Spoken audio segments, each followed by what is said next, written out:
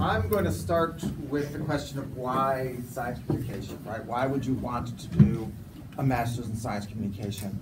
Well, some of it has to start with, well, why would you want to do science communication in the first place? How many of you are coming from a science background? Is that everybody? Okay. This is typically the types of students who come to us. I mean, we have occasionally people coming from other disciplines, humanities, English, something along those lines. But in general, it's science students who are going through their science degree and think, you know what, I love science, but I don't want to spend my time in the lab, right? I'd rather do something else that is science related.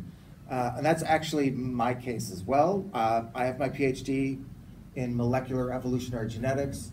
I taught at American University in Washington, D.C. in the biology program for 5 years before deciding, you know what, I don't want to spend my time in the lab either. I'd rather be talking about science with people or trying to understand how science is communicated through various forms of media, which is what my research is on.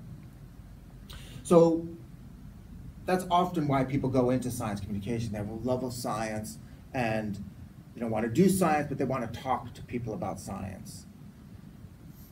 One of the reasons why we need science communication is that science has a very complicated relationship with society in many ways. Right? In some ways, it can be a very good complication, but in other ways, when we talk about scientific controversies, it can be a sort of problematic element as well. Right? So we need people who are specialized in talking with the public about science. And it's important that I said that word with, because with is how you have to think about talking with the public. One of the first things, and the current and former students here can attest, we don't treat the public as if they are some separate entity who's just, you know, ignorant masses that we throw science at. One of the things you learn doing science communication is you have to, you know, engage with the public on those sort of topics. From a sort of practical perspective, why would you want to get an MSc in science communication? Well, I'll talk a little bit about what you gain from doing the master's at a sort of pragmatic level in terms of if you want to do this as a job, if you want to work as a science communicator. Even 3-4 years ago, when students ask me that question, I'd be like, well, you could try and do it on your own. It's got to be really highly motivated. Nowadays, most jobs are looking for someone who has a master's already. So whether you do this master's program or some other master's program, if you want to work as a science communicator, you will have to get a master's degree in science communication. Again, you can try it on your own if you want to be sort of a freelance science communicator, but that requires a lot of work on your part, a lot of motivation on your part to actually keep trying to create events and you know, going the freelance route. But if you want a job at an organization, or even if you want to become an outreach officer or something like that, at this point the competition is getting much harder. And most jobs, if you don't have a master's, they won't even look at you at this point. I wish it wasn't the case, but it's kind of where we've come over the last 3 or 4 years. So what types of, you know, when we say what is science communication, communicating with the public, but there is a vast range of ways in which you can do science communication. And in this program, we talk about all these different ways. So on the left here, we have sort of traditional sort of notion of working with the public, talking about issues related to science policy. Right? So we have specialists in science policy who talk about, well, how do you deal with the public and engage with them on issues related to science controversy. But we also have, again, what you would call sort of traditional outreach elements as well. Doing events with school children or doing events at museums. You can also do events with adults that are just about doing outreach between a scientific organization and the public. But you also can have science communication at the level of public relations, and as James mentioned, for those who saw him talk about Leo Wong, PR has become a sort of big way in which many of our science communication students get jobs, whether it's traditional PR or a lot of them now go into medical writing as well. And then you have sort of traditional science journalism, which, you know, newspapers, popular science magazines, but now more often is related to online writing. You also have theater, which you can see there. Museums, science museums and science centers are one way in which science communication students can get jobs, and we have courses, a course specifically on that. And then mass media, whether it's your traditional science documentary or natural history film, or again, the online world of making shorter YouTube videos, either for an organization or for independently. And probably can't see that, that's me there. We also deal with the level of entertainment and fiction. So my research is on science and entertainment, and there I'm on the set of the Big Bang Theory, because the guy who is their science consultant is a friend of mine. And I've written about him as well. So lots of different ways in which you can be exposed to science communication.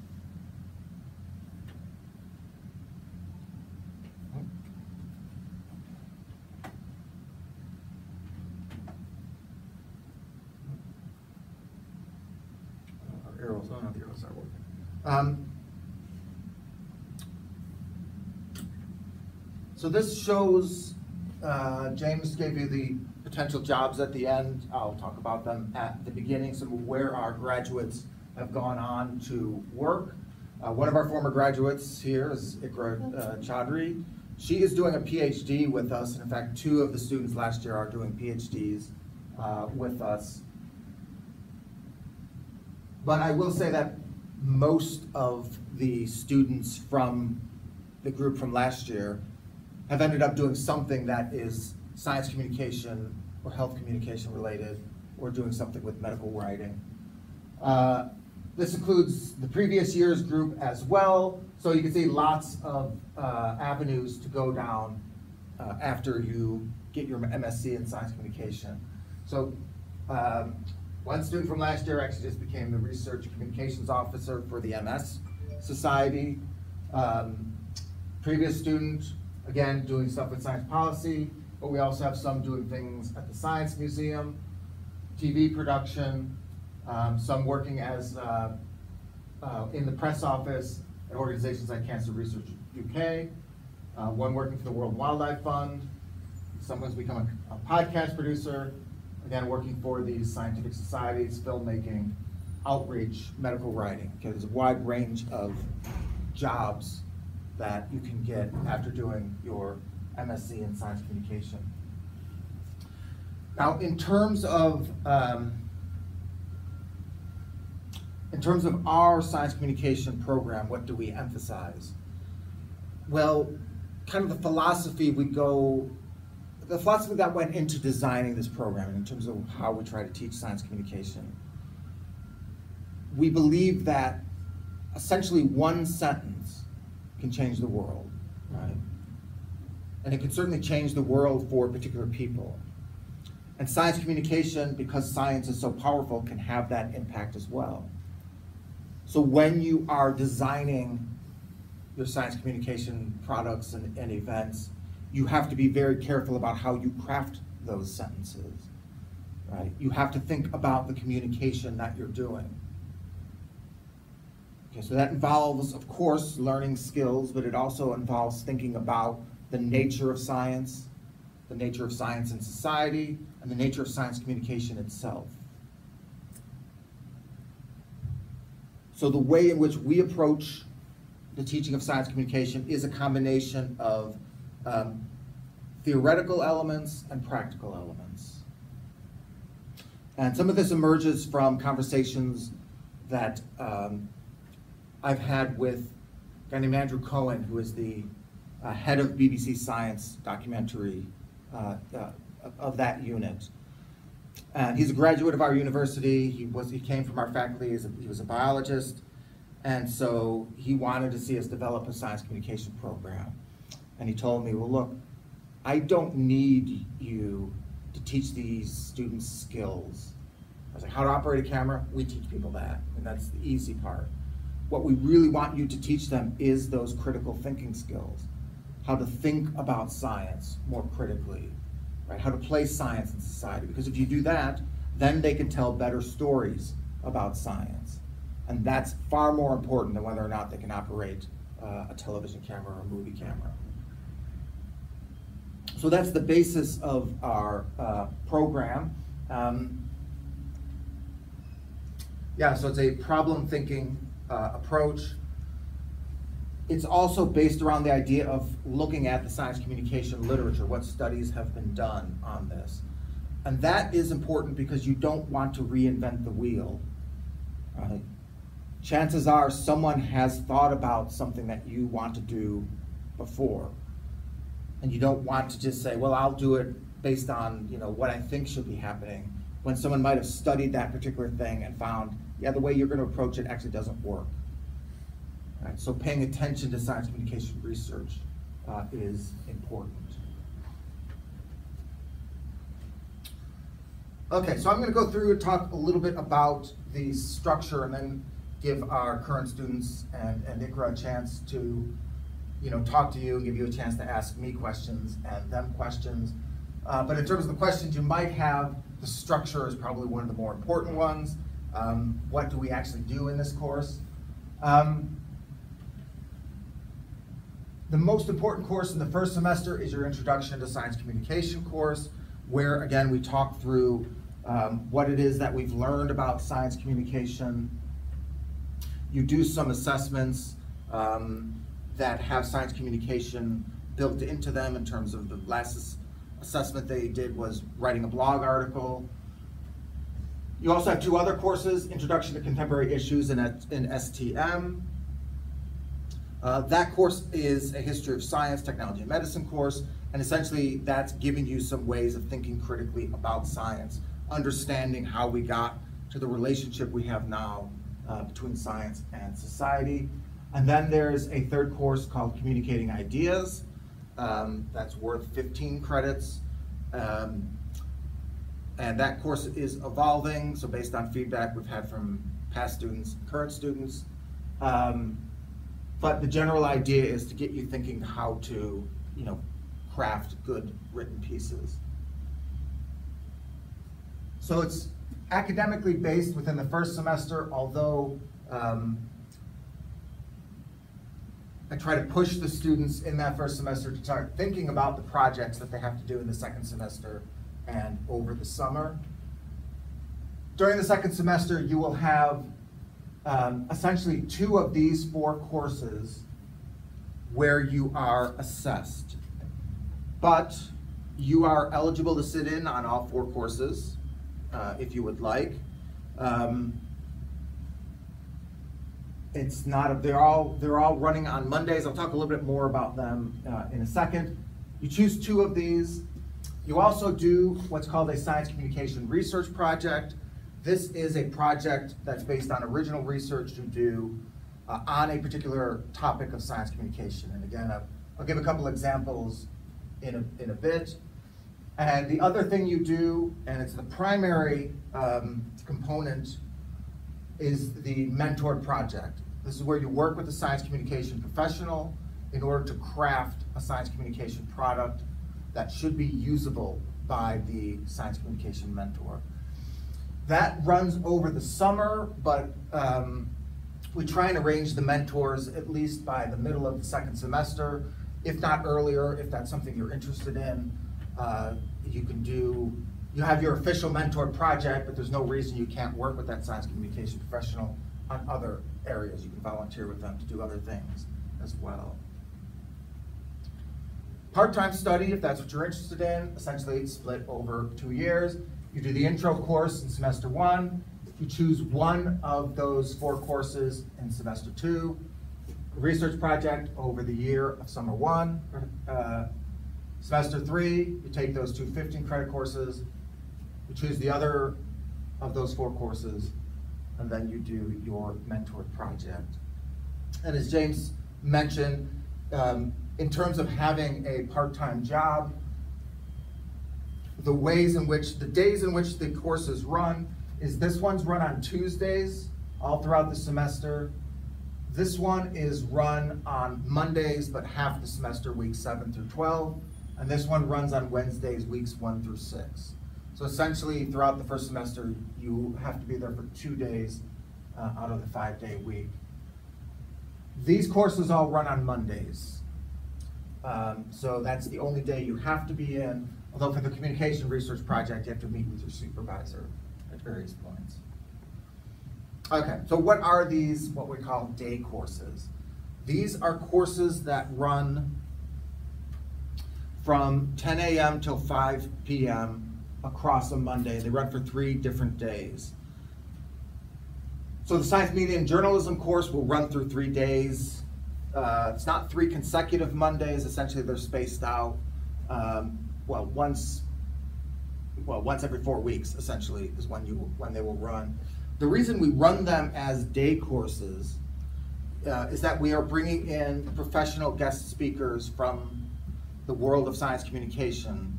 And if you're bringing someone in to do that, you don't just want them there for an hour, right? You want them to interact with the students. You want them to be able to engage with them at various ways.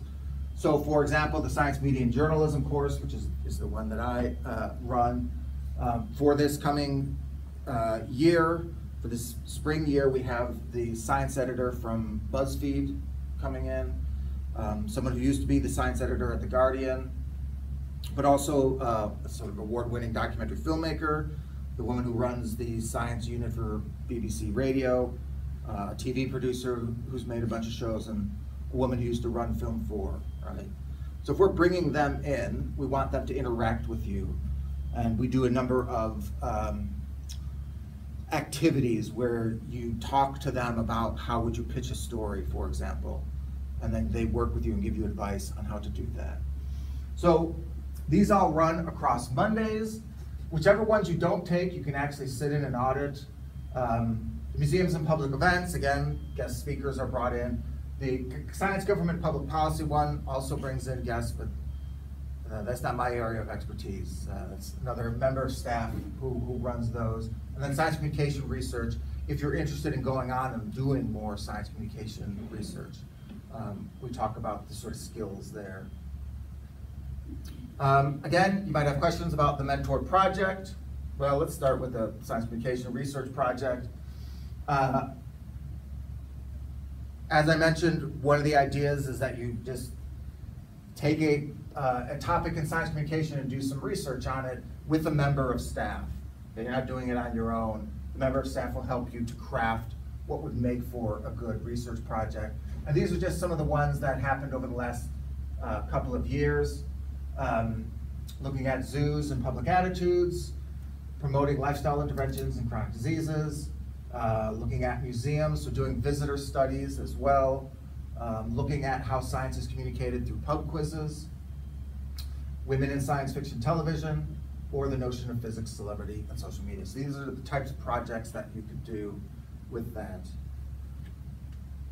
And these, well, the current students could say maybe the ones they're thinking about. I mean, Ikra could talk about the one that she did last year. And then in terms of the mentors projects, again, these are ones that we had people do over the last 2 years. We actually work quite a lot with the Catalyst Science Museum, the Manchester Museum, the Museum of Science and Industry. But this year, a lot of people are not as fond of museums, but there's plenty of other things that you can do. Someone made a brochure about healthy eating. Someone made an autism guide for the Manchester Museum. But other students have worked with TV producers to come up with proposals. In one case, the filmmaker is pitching her proposal to the One Show, trying to actually get it made.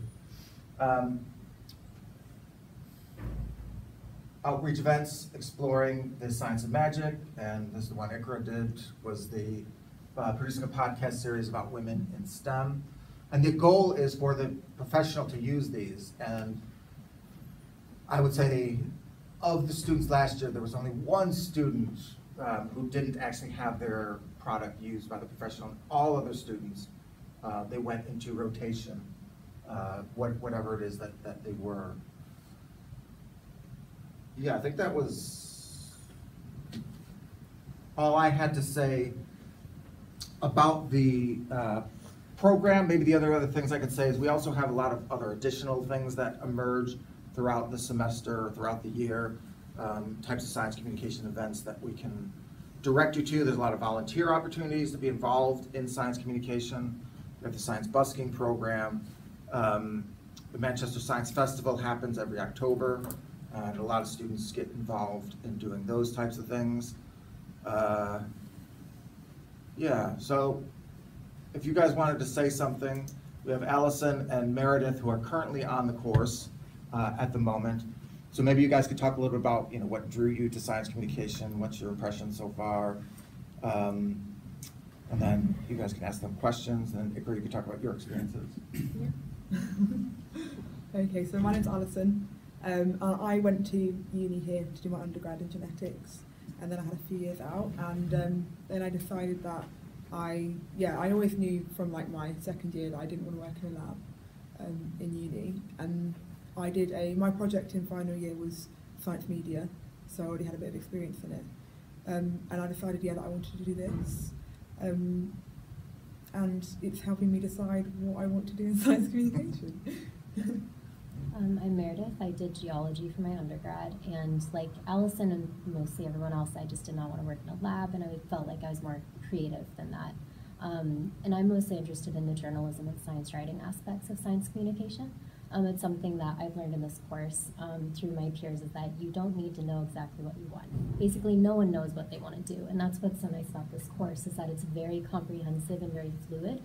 So you do get the chance to try out everything and really get a sense of what is really the best fit for you. Yeah, I'll say, like for the mentored projects, a small percentage of people come in and say, yep, this is what I want to do. And, a slightly larger percent come in and say, well, I know which area I want to work in. But the bulk of people just come in and say, this is what I'm here for. I don't know. Let's work to figure out what we want, what might be the thing to do. Yeah, Grace, you want to tell them? Well, I did my undergrad in physiology at Newcastle University, and like the other guys, I realised I actually do quite like being in the lab, but not as much as I liked doing science communication. So I was the science editor on the newspaper, and I realised I probably spent more time editing the science section than I did on a lot of my assignments, so I thought maybe there's something in that. And for me, I didn't really know how to get from the lab to doing science communication, and that's what drew me to the Masters.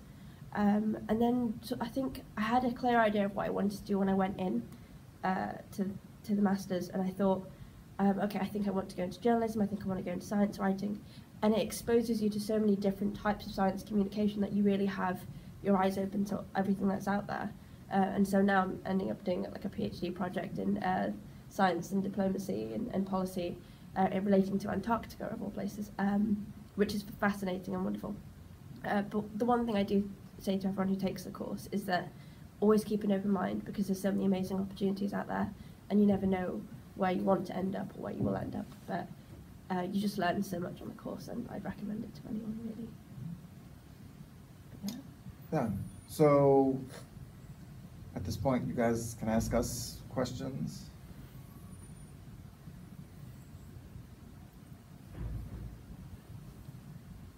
Yep. So you're describing. Alison, what did you do in between? Was it related? It wasn't related, actually. No, it was 1 year. It was 1 year, but yeah, I had an unrelated job, but just deciding what I wanted, and then I realised that I did want to come back and do something more in depth. Do any of you have jobs alongside to fund the masters? I did. I don't know. Okay. Yeah, I worked alongside my masters. I would recommend not working more than 16 hours a week. I say that because I did that and it wasn't fun. I think so long as you're fine with managing your time, it's perfectly doable. A lot of people in my year and I think in the year below, in your year as well, do tend to work alongside the masters. I know that the postgraduate alone doesn't cover all your living expenses, so everyone tends to do a bit of part-time work alongside it, and I think it's perfectly doable. I would just say don't work too much or too hard. Yeah, I'd say many of the students do part-time work.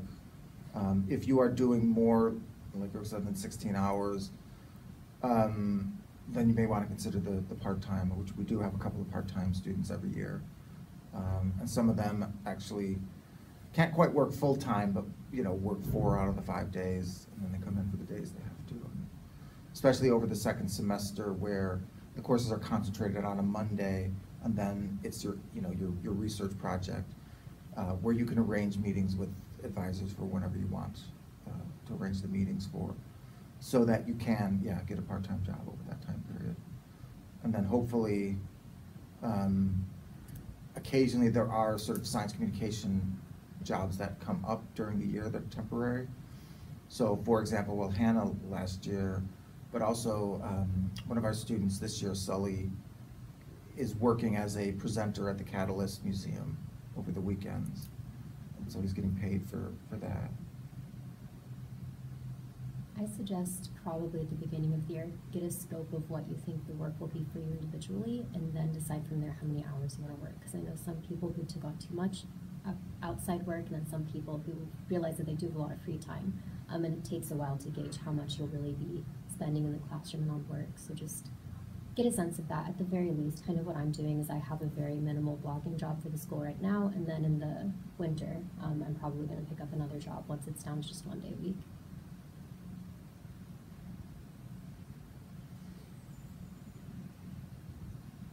Any other questions? Do you have, now that you've started, plans for what you want to do afterwards, and maybe the career as well? Yeah, I mean, I initially was thinking of maybe going into medical communications, and I haven't completely shut that avenue down. I'm doing a bit of freelance work for one of the agencies that one of the girls from last year is now working at.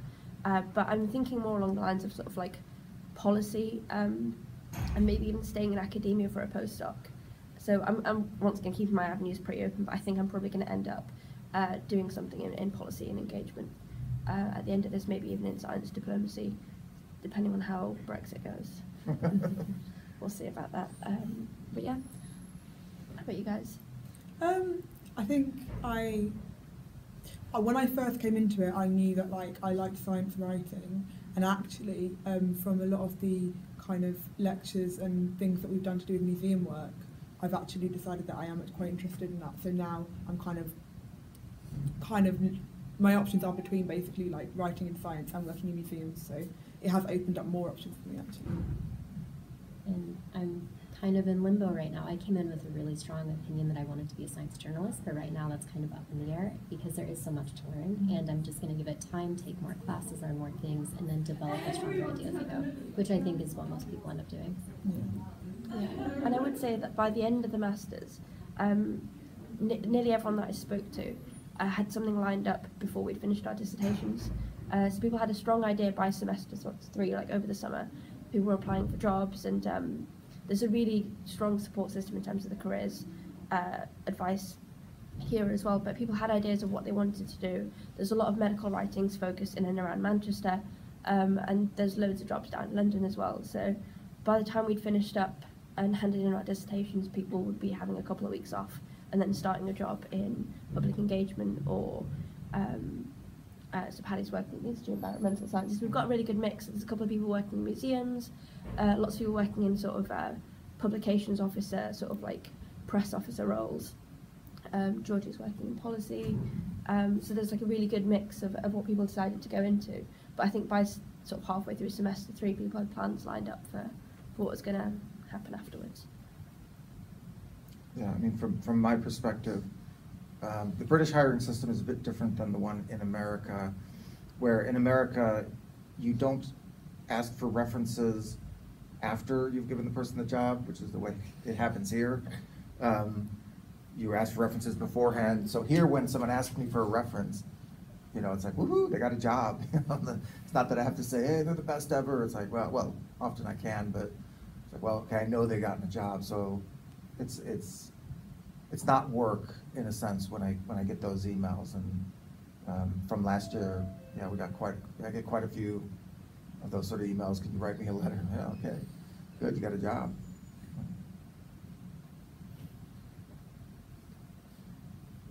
Any other questions?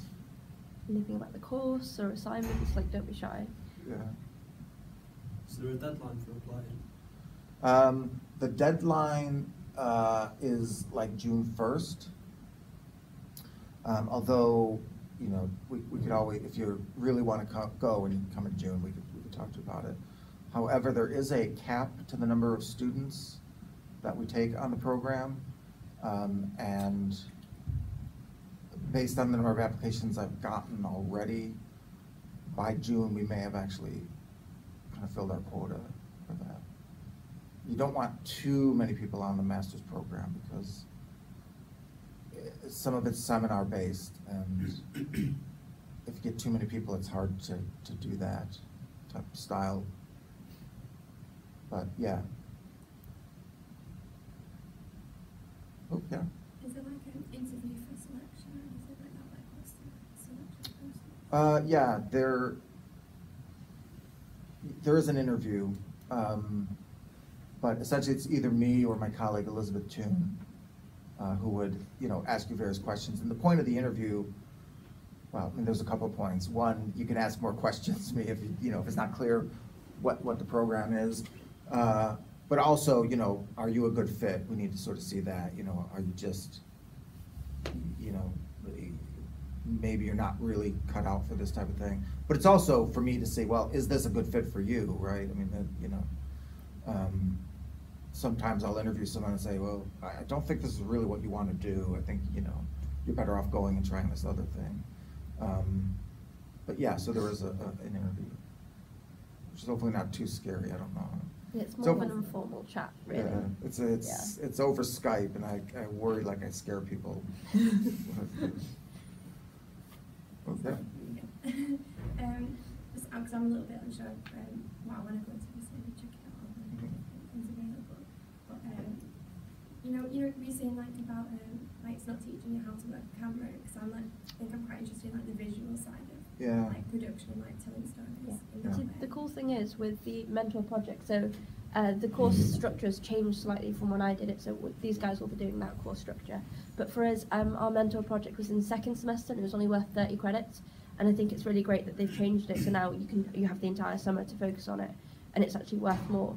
So if you chose to do something visual, they'd find someone working in that field for you, and then you'd have a chance to actually make something, and that would not only work towards your master's, and the one thing I always say to these guys as well is if you put the work into the mentor project, you do really well, and it's great for like boosting your grade up. But at the same time, it's a chance for you to go make some contacts in the field that you probably want to work in. So I know that one of the guys from our year worked in a medical communications agency for his mentor project to see whether or not medical writing was for him, and now he's working in medical writing. So it's a really good way to sort of test the waters, but also to, if you already know what you want to do, to like have a chance to have like something on your portfolio to then show to prospective employers as well. So it's definitely. Yeah, and I would say if you're interested in doing something visual, again, last year, 2 of the students did mentor projects based around YouTube videos. And one worked with a science communicator who's done a lot of YouTube videos, so someone who, you know, that's one of the things that's part of her science communication portfolio. One of the students worked with the University of Manchester's promotional team, and you know, she only had to do 1 video as part of the mentor project, but you know, like I said, if you want to do more, and the mentor was willing to do more, I think she created, what, 3 or 4, and she was involved and she storyboarded a bunch of them, and then they, you know, let her do filming and things like that. And 2 students worked with these science documentary filmmakers, and in both cases, but in one case more than the other, she just volunteered on a lot of his projects and got experience that way, doing that sort of thing. And she didn't ultimately go on and do that. She did science policy where she went. Georgie did this, but she got a lot of experience doing that, and I mean, one student this year, I've already hooked him up with a mentor because he's just like, I wanted to start now doing it. And it's the same one Georgia worked with, this producer. Yeah. Makes sense, documentaries. Yeah, I was looking at like doing something similar, like with visual. I was just wondering, like with the project at the end, would like we be expected to go and find the person, or is the unit? Is it like external that the unit like introduced to us? Yeah. So essentially, we have a database of people that we can hook you up with, and some of it is, and we just had this conversation with the current group a couple of weeks ago, just sort of thinking, well, what are you interested in? And that's more, that can help me then say, okay, if this is what you want to do, on the list, I know these people would be the people to sort of talk to you about. But no, you don't have to. If you do come in with someone that you want to work with, that's actually fine. There are a couple students where that happens, where they have worked with a group. So for example, this year Holly, she's worked with this group called Guerrilla Science. And she's like, well, can I do it with them? It's like, yeah, fine, that's great, you know. You've worked with them before, it'll make it easier. And last year, a couple people did, you know, do that type of work. So no, we're not gonna force you to go, you know. Also, other than the interview, what else is included in the application? Your transcript, gotta fill in a form, you need 2 letters of reference, preferably from academic sources, but you know, you can get someone from your job. I mean, you know, if your part-time job is working as a waiter, you have to sort of say, well, what are they going to say about me, really? I mean, you might be the best waiter in the world, but it might not speak to your ability to, you know, to write or think, type of thing. Not to denigrate waiters, but, you know, it's a different type of skills that you're bringing to that than you would bring to a master's program. But, you know, if you're working at some job where you do a lot of writing, or you interact with the public a lot, you know, customer service or something like that, that's fine. So 2 references, transcript, form, then you write a personal statement. The personal statement is important in 2 ways. One, it gives me a sense of how you write, to see if you actually can communicate.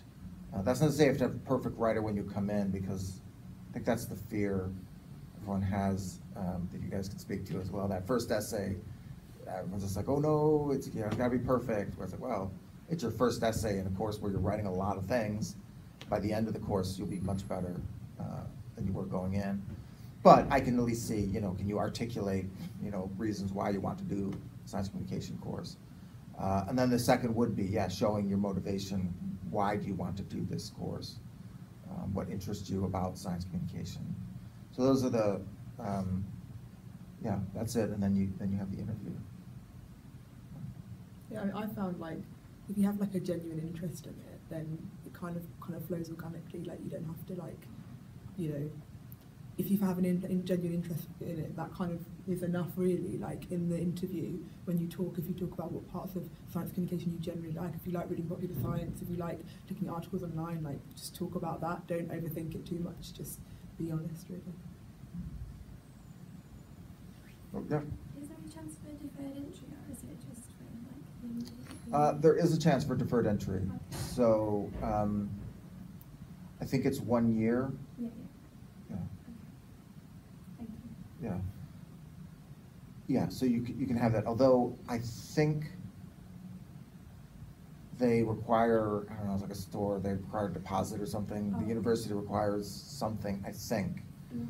But if that's something you're interested in, just email on the card. They've got the postgraduate office email address, and they'll let you know that type of thing better than I know. But I know one student who was going to start this year deferred until next year. Yeah. Did any of you look at other places, and if so, why did you choose here? I applied to, I want to say 6 or 7 schools across the UK, and I selected this one because of the mentored project being the highest weight and the most personalized, because I feel like work experience, not to say that the classroom isn't beneficial, but work experience with a professional is the most useful thing you could probably have as a young adult. So that was the one thing, and also because there was a specific class about media and journalism, and I didn't see that in any other school I applied to. And Manchester School. And they interviewed with me, and that was Exactly. that was the That draw, was right? Yeah, really. For me, it was like a mixture of financial reasons and academic reasons. So I had a look at all the courses across the UK, and automatically London was out because I can't afford to live in London. But on top of that, like I'm from Manchester originally, so my mum was like, "Hey, move home," and I was like, "Yeah, that'll save me money."